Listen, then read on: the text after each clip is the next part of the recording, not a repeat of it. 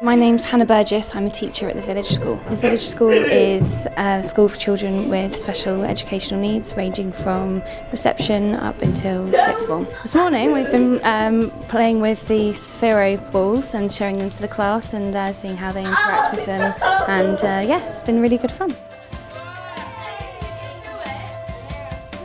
We struggle a lot with some of our early learners, particularly in finding things that motivate them, get them interested and getting their engagement. When we get something new that actually motivates the children, it's like it presses their buttons and they become more aware generally of their surroundings and their interactions with people and things. It looks simple, it looks easy, it looks like it's going to be very accessible probably to nearly all of our students. I think that this tool can improve the learning.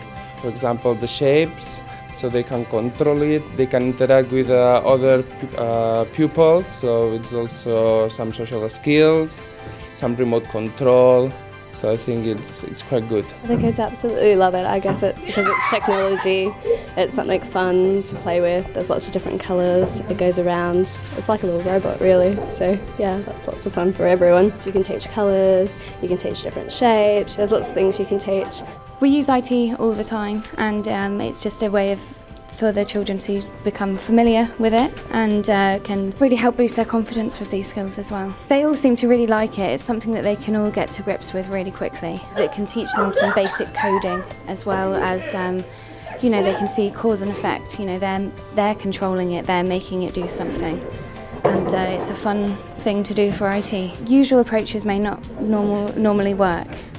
So it's finding different ways to help them access the curriculum, and something like this, which will keep them engaged, is the perfect way of doing it.